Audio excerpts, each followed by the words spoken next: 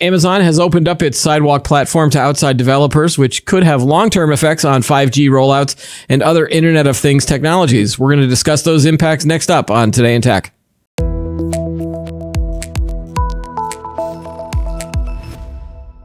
Hi, everyone. Welcome back to Today in Tech. I'm Keith Shaw. Joining me in studio is our old friend of the show, Jack Gold.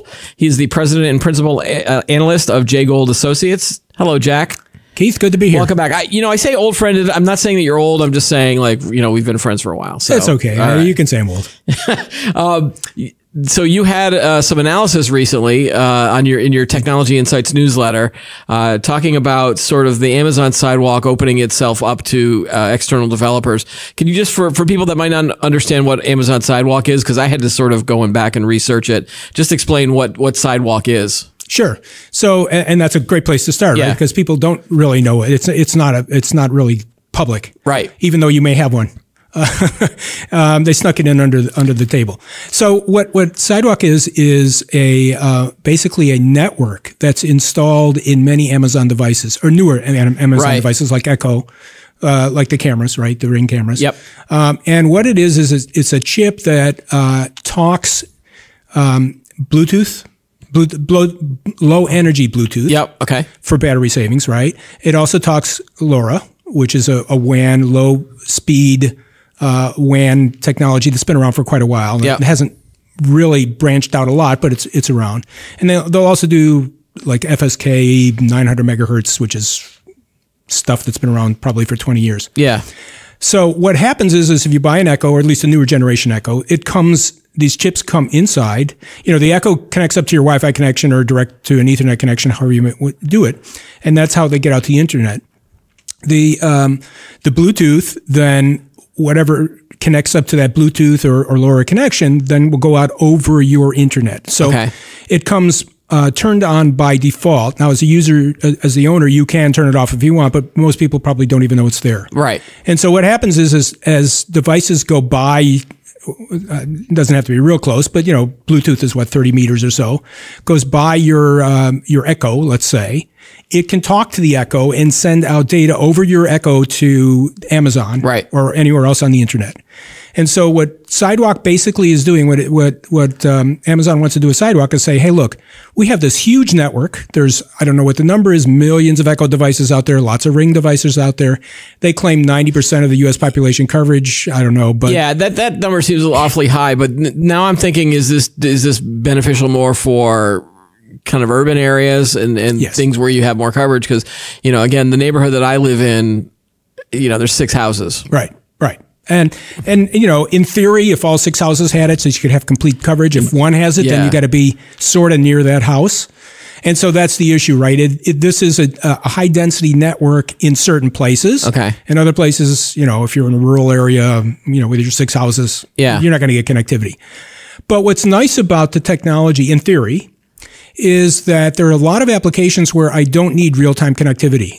And in fact, by the way, the downside of Sidewalk is if you need real-time connectivity, it doesn't work very well. Right. Okay. So you can't stream a movie that needs, or more importantly, well, you can't anyway because it's a very low data rate technology, right? Yeah. But I'm thinking, emergency fire alarm, or if you've got a wrist bracelets on and you're having a heart attack and you need to get to somebody now. Okay. And you're not in range. If you were walking, you'd get to range eventually. So half an hour later doesn't do you much good because you're lying on the sidewalk dead, right? Right. And that's the fundamental issue with Sidewalk is it's not, which is okay for a lot of things. I mean, if it's a meter, if you're, doing water meter reading, if I transmit it once a month, a couple of kilobytes worth of data, does it matter if I do it now or an hour from now? Probably not. Right. So who does Amazon think is the sort of the beneficiary of this because from a homeowner's perspective, if I've got this system, it feels like Amazon's just borrowing my bandwidth from these devices or from my broadband Ethernet, my FiOS connection. Right. So my fiber optic line or my DSL or whatever my connection is, borrowing that for other people. And I don't like that. And of course, no, as soon as I read all this, I checked, and my Ring camera is old, so it doesn't have it. And I haven't checked my Echo yet, but I'm pretty sure my Echo is old as well. So it's, I haven't upgraded in a while, so I'm probably not opted in on any of these anyway. So it's opt-in by default. It's opt-in by default, and you have to opt out of it, right? Yes. Yeah. Yes. I don't know. So from a homeowner perspective, it was like, well, I'm not getting anything in return unless I go out and maybe buy some of these other devices. And from the website that Amazon has, their basic big selling point was if you have a pet and it gets lost, right. Then all right. So now let's say my dog gets out of the house and I've got a little pet tracker on on the dog. The dog can go, and the dog is now down the street. That, in theory, that could then access that sidewalk network and tell me where the dog is, right? In theory. In theory. Now, but the problem is, it may tell you, with the dog, it's not as big a deal. It'll tell you within some area. Yeah. Right? It's not GPS. It's not GPS, but okay. So it'll say it's at your neighbor's house and you'll know where your neighbor is perhaps, or something like that, along those lines. If you really need deterministic GPS type of location, it's not going to do that for you. It'll be a wide area. But you're right. You're basically offering free service to whoever wanders by your house. Right. And how many people are really going to want to do that ultimately? Especially since it's only low energy and it's not high bandwidth. Not high bandwidth. So is this why they've opened it up to external developers? Because they want to find, they don't have any ideas. they need other people to maybe think of some ideas for them on how to use this. Well, it's not just them. I mean, there are already ideas. AirTags, for instance, it's that kind of technology, right? It's the same AirTags don't use sidewalk today. They use Bluetooth and connectivity across the board to other things. But it's that basic kind of technology that they're opening up. The play for Amazon here is twofold. Number one is they have something called IoT Core, which is their infrastructure of how you build IoT applications. And these smart devices are basically IoT devices. And the second piece is if you're successful and in your, Keith's dog tracking service and you've got 1 million subscribers, that's got to be on a cloud somewhere, and they want it to be on AWS. Yeah. Okay. And you're not charging for the connectivity, but you are charging for the app. Right. So I'm still paying you, whatever, $5 a month. I don't know what the number would be. Yeah. And part of that's going to Amazon. So if you could get, 100 million devices, and 1,000 apps, now you're talking some real money. It still feels like, though, that they need a better use case for sort of convincing people to either buy these devices. I mean, I guess the watch example that or at least the example of the health device, so that if you're walking around, maybe you'll be saved because this watch that's detecting that I'm having a heart attack does connect to a sidewalk network. Or let's look at a real case. But wouldn't most of those be using GPS anyway, or some of these other networks, or the network on your phone? Like my 5G on this phone is faster than a sidewalk thing. Absolutely. And if it's personal on you, it's probably going to link to your phone. It makes much more sense. But let's look at a real use case. So there's a real problem today in many places where Amazon drops off a package and you never get it, because somebody comes up and picks it up off your porch, right? Porch pirate, right. Right. What if you could build a low enough cost tracker, and it'd have to be real low cost, but let's assume, you could build a $1 tracker, that could talk to the sidewalk network. I'm an Amazon. You're an Amazon guy, okay. Yeah, so you're I'm an the Amazon driver, guy. yep. I dropped a package on your porch. It's there, right? I mean, he sends you an email anyway, but it's there. But what if somebody picks it up? Right. You can, in theory, track to where it ends up, right, and catch those folks. So you've eliminated a path for them to get away with it, in essence. Okay, but it would have to be really low cost, or groceries, right? I ordered groceries from local Stop and Shop here, right? Yep. And they're going to deliver them. I don't know when it's going to get there. If there's a little tracker on the side of the package, as they're driving down the street, I can see where they are. I can then know when it gets dropped on my porch. I know what's in it, or there's a temperature monitor and there's something frozen inside, and I want to make sure that it doesn't defrost. Those are the kinds of applications, tracker kinds of applications make a whole lot of sense. Wasn't RFID supposed to sort of do all that too, or it just hasn't been deployed enough, or it's too expensive? Well, the problem with RFID is you need a reader. Okay. And so I don't have a reader. And with RFID, you have to be within close proximity, like inches. Okay. Right. So it is deployed. It's very cheap. Yeah. But because there are no readers, it's not going to be able to send me messages down the street. And certainly Amazon, with all of the package deliveries it does, has a vested interest in maybe trying to access the network that way. Yes, but again, they have a network in place. They want to fill it. I think from Amazon's perspective, that's what I take away. Okay. From the consumer perspective, there are some advantages because it really lowers the cost. So, for instance, if you have a tracker and you're not carrying your phone, and it has a 5G chip in it, you've got to have a subscription to 5G. Yeah. So there's a cost involved. Okay. It may not be huge, especially as 5G goes to things like network slicing, where instead of giving you the full bandwidth, they give you a small chunk of the bandwidth and can charge you a lot less. But even there, the problem is with 5G is that the modem, the RF radio unit in whatever the tracker is, takes a pretty significant amount of power, and battery life is doo-doo. In a watch, it's a day maybe. Where these guys, with low power Bluetooth, you could have a year's worth of data, especially because there's very little bandwidth going out anyway. Right. And that's another advantage of this kind of technology. Okay. Now, in your analysis that you wrote about sort of Amazon opening this up to Sidewalk, or Amazon opening up Sidewalk to outside developers, it does have an effect on sort of 5G and some of this network slicing. Can you expand on that? Like, sure. What were 5G carriers hoping to accomplish with network slicing?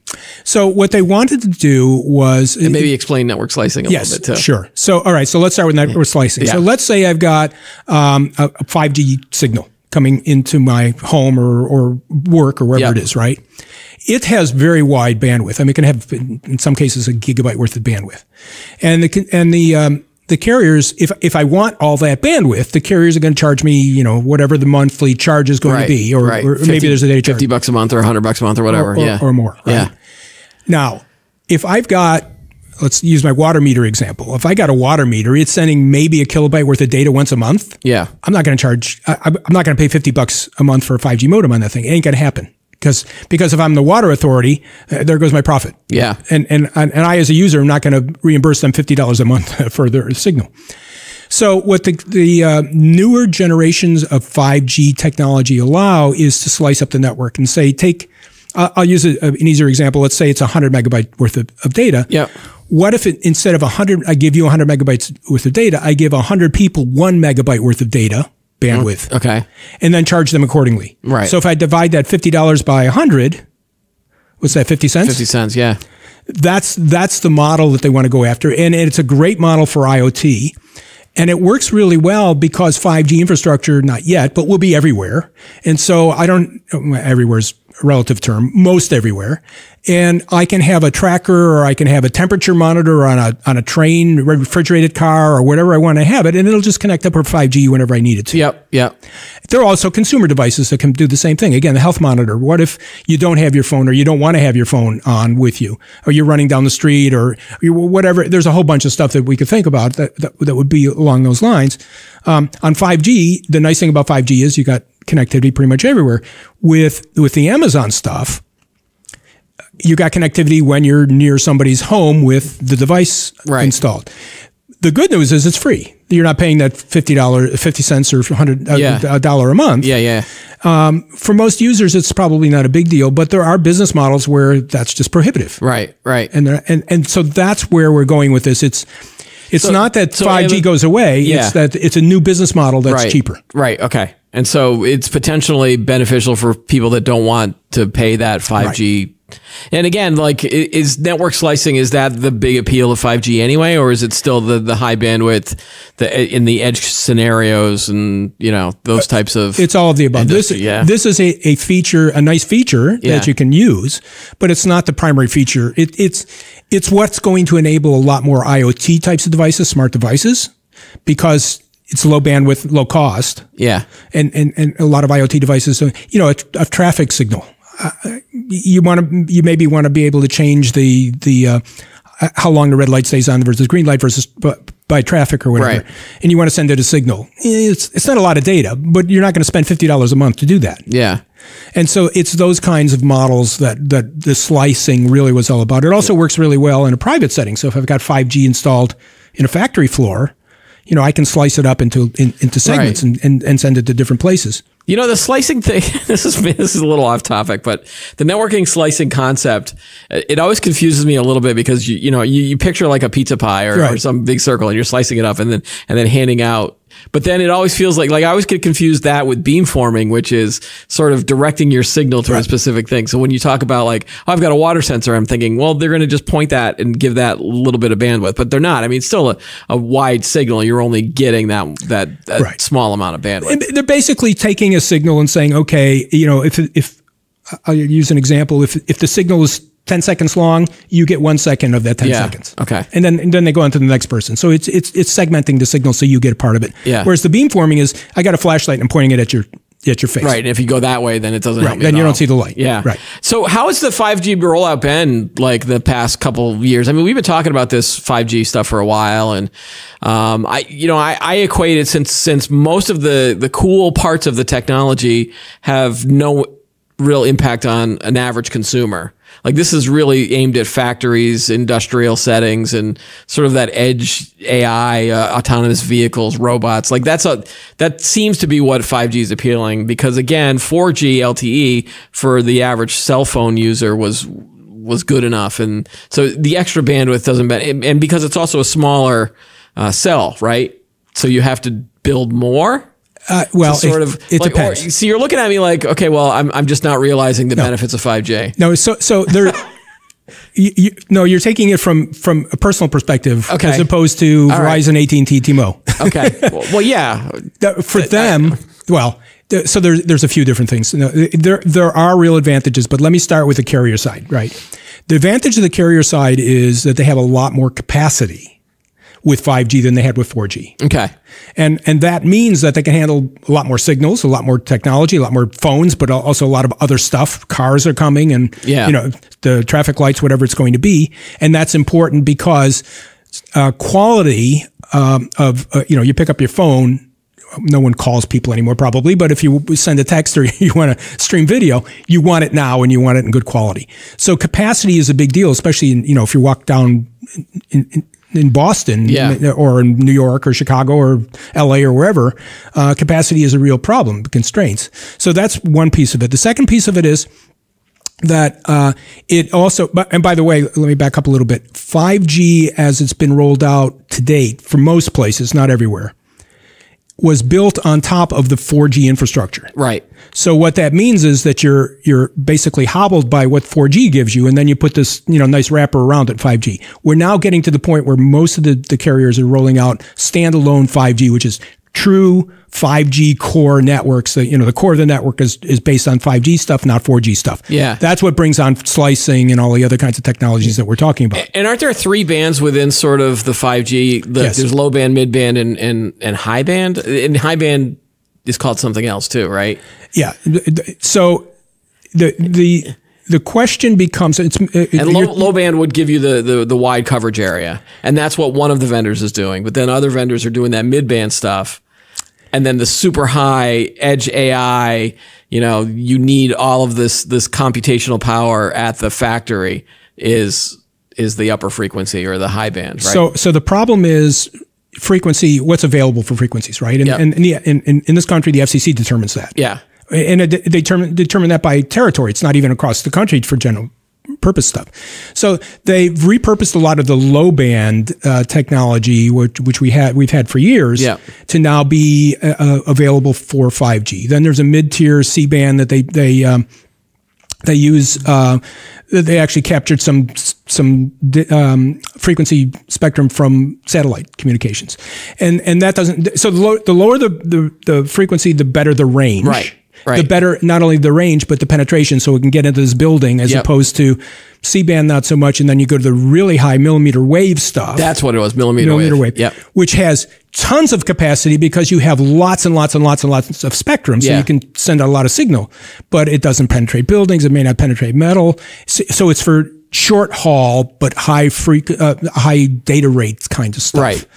And it also for high density. So it'll work in Manhattan. It won't work out here in, Needham perhaps, because the buildings are too far apart. Yeah. But then also if you then connect, you connect an edge computer right near that signal, then you can start doing all the processing on the edge computer, and you don't have to go over to the cloud to do a lot of this AI stuff. And that's going to happen anyway. We're already seeing some of that happen. So So ultimately what's going to, this will be out a few years, right? But ultimately what's going to happen is you'll see cell towers that have cell equipment, traditional radio equipment. Yep. But as they move to more and more, common off-the-shelf kinds of equipment, they'll also have computers in there that'll actually run applications locally on the cell tower. That's your edge. Right. And so you will get instant availability. And then the cell towers are all connected, or should all be connected up by, high-speed fiber to the core network somewhere, right? Right. And so the local processing will take place at the cell site or near the cell site, right, and not have to go off to the cloud to be processed and then all sent back. Right. It gives you a lot more processing power locally, but also does things like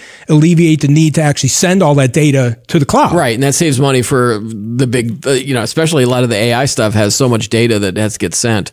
Right. Yeah. And if I'm processing tens of thousands of things at the cloud as opposed to having tens of thousands of edge computers processing one or two things at a time. Yeah. The time from when I send the data to when I get a response back is, a hundredth of what it would be otherwise. All right. So my experience that I was talking about with sort of the I'm the average user, and I hear marketing about 5G in terms of speeds and feeds, and I don't care about that.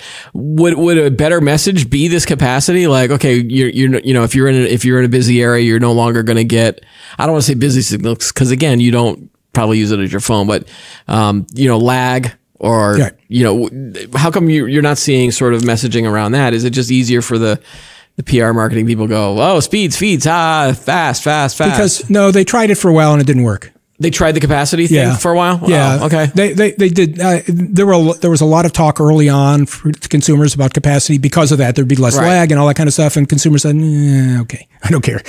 Yeah. Like just as a every day when I drive in here, I've got the radio on and there's this Comcast ad that annoys the heck out of me. Only one? Well, luckily I have Verizon Fios, and so their ads are not as annoying, but so they've got, it's for their home internet. And this ad is like, it's for 10G. And it's like, you don't need 10G in your house. You don't need it. But like everyone, this marketing is like, oh, well, you've got multiple devices connected. It's like, it can handle it. Like the existing broadband can handle most of the stuff, but they're trying to and I feel like they're trying to trick consumers who don't care, we might not understand it. Yeah. They don't know. Maybe they've got some bandwidth issues within their house, but the lag is not going to be, it's not, I don't know. It's just bugs. How many streams of 4K video are you going to have coming into your home? Is the bottom line. I mean, I've got 3 kids and they're all watching different things at every time, but I've got the lowest connection broadband ever, and no one's ever complained to me. I know. I the same issue. Yeah. Actually, the commercial that bothers me even more is the one where they go against the T-Mo fixed wireless access stuff on the psychiatrist on the couch. Yeah. Or the people are walking, the women are walking by the house and they want them to turn off their phones. It's so silly. All right. But we won't get into commercials. Well, again, because we understand the technology, and maybe the average viewer doesn't. But that's the issue, right? So, Keith, if you really look at the commercials, they're geared. I hate to say this, but they're geared towards 5-year-olds, right? I mean, the message really isn't about getting into any depth. It's sound bites. Right. It's what can I put in front of you that's that's what I want to buy. Right. All right. So let's switch gears into my last sort of kind of common questions things with, is the Internet of Things still a big deal? And it sounds like it is. It sounds like IoT. I mean, that was the acronym that everybody was using. Everyone was like IoT. There's going to be 25 billion devices connected to the internet. And, is that still gaining momentum, or has it slowed down in recent months and years? It's gaining a lot. It's to most people, it's kind of invisible. But let's take an example. We were talking earlier before we came on live about digital twins. Yep. Right. Digital twins. Let me explain digital twins. Digital twins is basically take a physical something, whatever that is. It's this building. It's the human body we were talking about earlier, right? It's a factory setting, and building an exact model digitally of that environment. And that's your digital twin. Now, if I put enough sensors into the physical, right, I can be continuously gathering data about the physical that I can then feed into my digital twin. Right. And then I can use that digital twin to predict what's going to happen. Is a machine going to go down? Is there going to be a traffic accident if it's out on the highway? Right. Is it, in the human body, am I going to, God forbid, have a heart attack or something, right? Right. Or you're diabetic and my blood sugar is gone. And that digital twin is becoming a really, really big issue, especially when you tie it to AI AI kinds of environments. So IoT is real. It's growing dramatically. People aren't making such a big deal of it anymore because it's just kind of invisible. How does it affect you? What's Right. IoT to you? Right. But what if, here's another example that we see all over the place now, food production and farming. People are putting sensors into fields so they know when to water specific areas. Yep. When to put insecticide or wherever they're going to put fertilizer down in for different plants. And they do it on a not over their 1,000 acres. They do it on a 100 square feet basis, and then they run it into essentially a digital twin AI kinds of technology that says, oh, that corn stalk over there in the corner is having problems, go take care of it. Right, right. You increase your yield dramatically. You lower your costs because now you're using less water, you're using less fertilizer. You have great impact on the environment because again, there's less stuff draining off. And so that's really kind of where IoT is morphed into. It's really more about smart sensors and digital twins and the ability to predict what's going to happen to prevent whatever you're trying to prevent. Yeah. Are there any obstacles on the hardware side where, either is it more about battery life and making sure that you have a long enough power? Yes. Maybe initial deployments, the batteries were running out and then it became useless or they had to plug them in. Yeah. Or speeds of the chips. I mean, those are still probably pretty good, right? Yeah. Are they still expensive, not expensive? All of the above. So, okay. In fact, getting back to the sidewalk discussion, that's really what it was about, was having a cheaper chip. Because if I take a 5G modem and put it into a chip, right, it needs a lot of power. 5G it just takes a lot of power as opposed to Bluetooth. I mean, Bluetooth headphones, how long do they last? 20, 30, 40 hours, right? And they're on continuously. In a sensor that's sending data once an hour, that's going to last years, as opposed to having it a 5G modem where there's a lot of interaction going on. The networks are just very, very different. And so power is a huge issue. The longevity of the battery is a huge issue. Cost is also a huge issue. I'm not going to deploy $10,000 chips. Yeah. I'm going to deploy $10,000 $1 chips. Right. So anything I can do to lower cost, get more battery life. By the way, it makes it smaller. Okay. Cheaper to build. Yeah. And I can charge you less because it's not costing me a lot of money. All of that it enhances the ability for this to blossom. So but one real quickie. Yeah. This also ties directly into the edge, because what I want is the computing to take place at the edge for privacy concerns, for one thing. Yep. And also I want instant, I was going to say instant gratification. That's not quite right. But instant return of the data so I know so I can act quickly. Right. So it all gets tied together. Yeah. Well, like another example of the edge of why edge is beneficial too is if you had so say we're in the building here, we've got a bunch of video cameras and we're, monitoring for any intruders and things like that. Instead of sending that live stream over the cloud, it's more like you just process the change and then send that alert so that you're not spending all that money into the feed and then having someone looking at it that way. So I walk into your camera and the camera says, okay, here's this guy that walked in. I'm going to send it to the cloud. The cloud's going to look me up. And after they looked at, 4,000 different people, they're going to say, aha, that's Jack. Then they're going to send data back and say, do you want to let Jack in? Now this is what, 10 seconds, 15 seconds, 20 seconds later. In the meantime, I've broken in, right? Right. But that's the issue, right? It's a time thing. Right. Whereas if you're processing locally and it's Jack, you can let me in or not let me in half a second. And if I'm a bad guy, you just send out a signal to the cops and they're here in no time, hopefully. All right. So getting back to the sort of the sidewalk discussion, I mean, do you think we're just going to sort of go full circle here?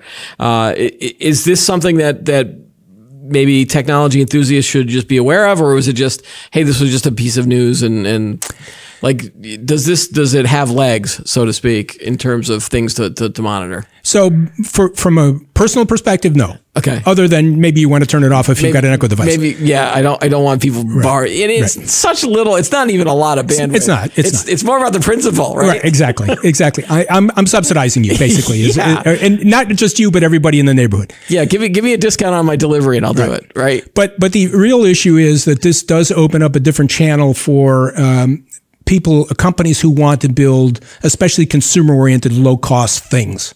and it gives them a way to get the data out of those low cost things without spending a lot of money and not affecting the battery life, as we talked about earlier.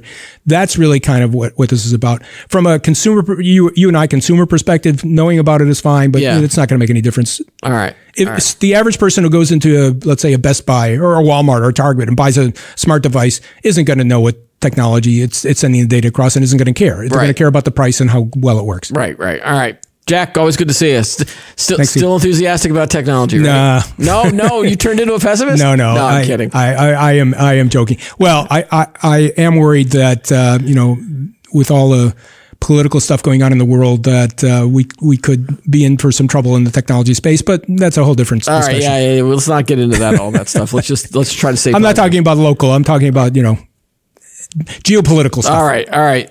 No, we won't go there. All right. Good to see you, Jack. Thank you, Keith. All right. That's all the time we've got for today's show. Please subscribe to our channel, like the video, add some comments below. Join us every week for new episodes of Today in Tech. I'm Keith Shaw. Thanks for watching.